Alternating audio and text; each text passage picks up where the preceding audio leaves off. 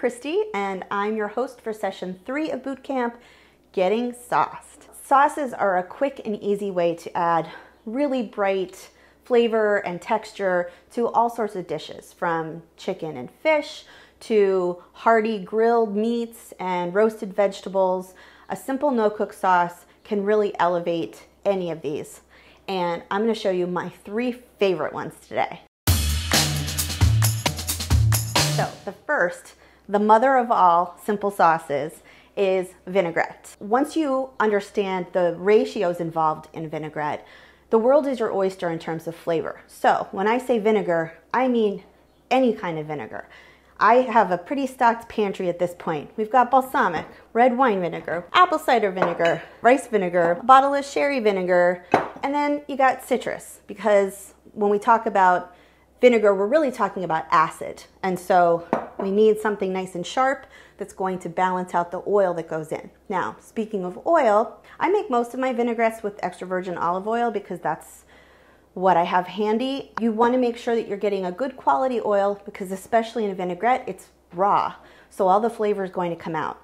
The other component is some kind of an emulsifier, which basically just keeps these two diametrically opposed ingredients together. It's like gives them a big warm hug. And so that can be Dijon mustard is definitely a good emulsifier and a flavor booster. We also like to add mayonnaise. We found that mayonnaise and molasses are both great ingredients that help your dressing come together and stay together. What we're always talking about is 3 to 1. So that's 3 parts of olive oil or 3 parts of oil to 1 part vinegar. I tend to like a slightly punchier vinaigrette, and so sometimes I go a little bit higher on the vinegar, but that's up to you. But I think starting with a 3 to 1 ratio is a good place to start. So just to keep things simple, I'm just gonna go in terms of tablespoons. So I'll add 1 tablespoon of cider vinegar, and I'm gonna add a little bit of Dijon. So the mustard is an emulsifier, but it's also a flavoring agent. So if you're looking for a mustardy vinaigrette, then add a little bit more. That was about half a teaspoon. If you just want the mustard there for a little backbone, then, stick to the smaller amount. And mayonnaise is a really fantastic ingredient because, mayonnaise is made up of eggs. Egg yolks are a fantastic emulsifier, and because it's already in mayonnaise, which has been pasteurized, you don't have to worry about raw eggs, but you get all the benefits here. In addition to those 3 things, that's where you can play around. I'm just gonna add a little salt, a little pepper, and now we go to work. I need 3 tablespoons of oil because I used 1 tablespoon of vinegar, and because I wanna drizzle this, I'm actually gonna measure it out into a measuring cup so I can pour it, and that'll just be a little bit easier. And since I'm doing this one-handed, it's good to have something to help stabilize your bowl. So I've taken a kitchen towel and I just twisted it up, and I'm going to use this to make a little nest for my bowl so it doesn't, run around the counter on me while I'm trying to whisk it with one hand. So whisking, you want to do kind of a back and forth motion instead of a circular motion. That's going to kind of help break up the mayonnaise. It's also going to help the oil and the vinegar mix together more easily.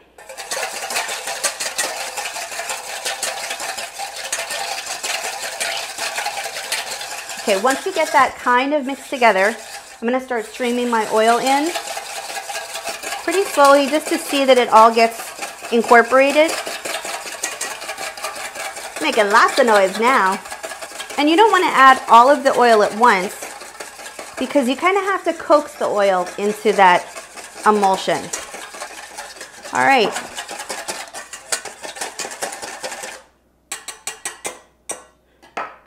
Taste it for seasoning. You might need to add a little more salt or pepper. Taste it on a piece of the thing you're going to serve it on. So if you're serving your vinaigrette on hearty greens, dip one of the greens into the sauce to taste it, and that's going to give you the best indicator of how balance the sauces. Next up, herb sauce. Now, herb sauce is really just a pumped up vinaigrette in a lot of ways, except now we're putting herbs center stage. So we're gonna start out naturally with a bunch of fresh herbs. And I mean a bunch, a lot. We're talking about, you know, a cup, probably at least. And depending on the sauce you want to make, you can mix and match your herbs. I'm making tremula, which you might not be familiar with. If you're not, you should, because it's awesome and it's really easy. So I've got cilantro here. And cilantro is one of the few herbs that we actually like the stems and the leaves. I'm also going to add some garlic.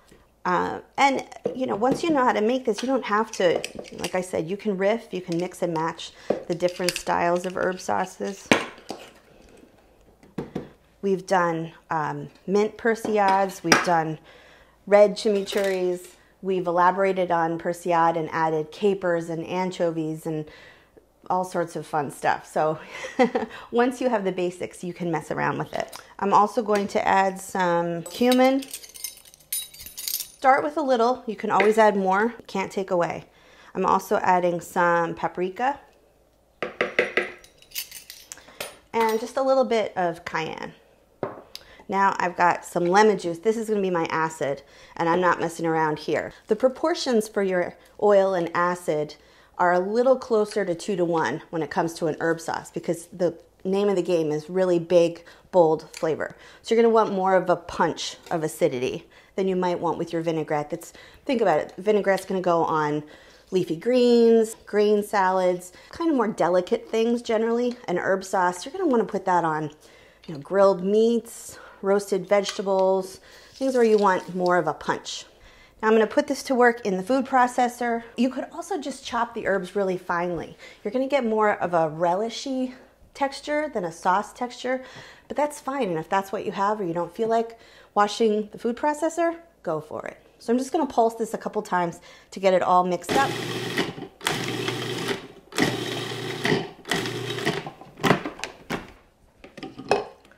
So the difference between tremula and pesto, I'm not putting nuts in it, I'm not putting cheese in it, and it's going to be a little looser than most pestos, but the idea is the same.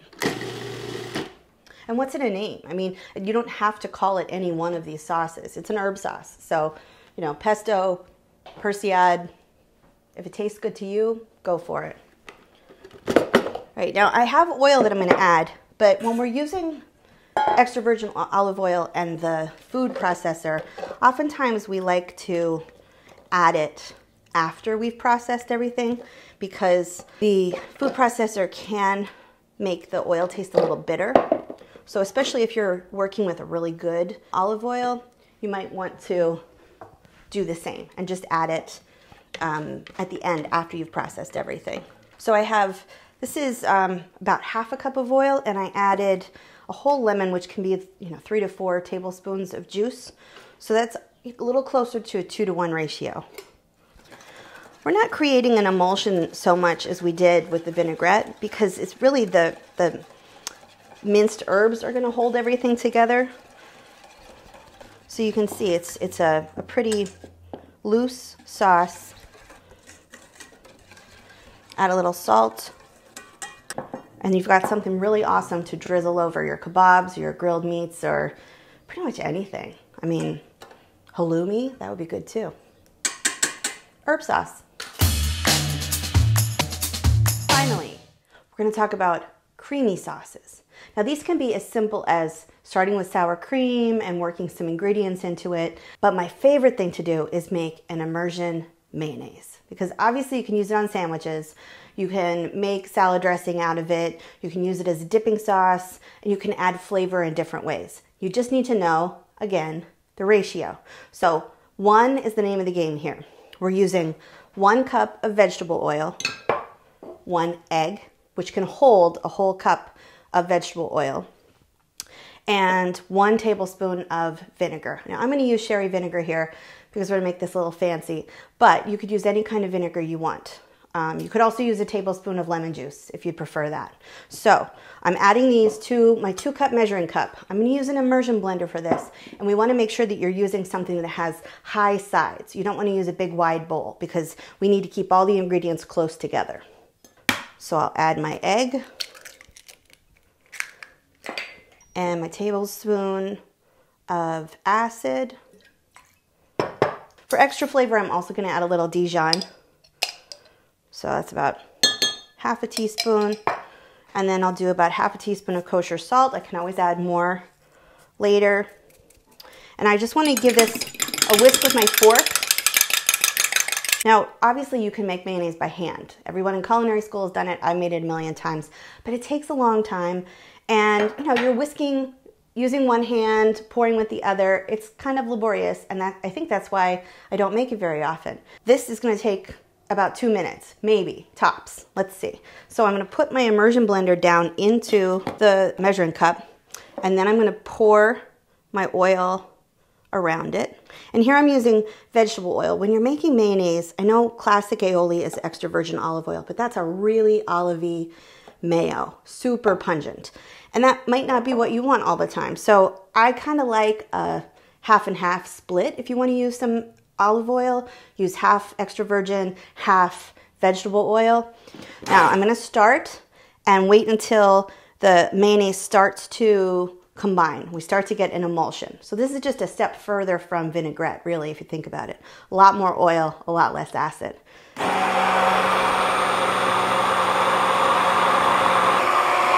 So you can see it's starting to get creamy there on the bottom.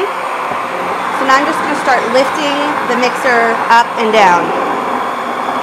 Very gently, not all the way out.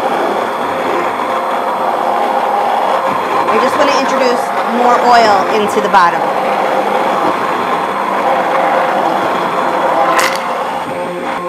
You can see it's getting really, really creamy. And we're done. We have mayo.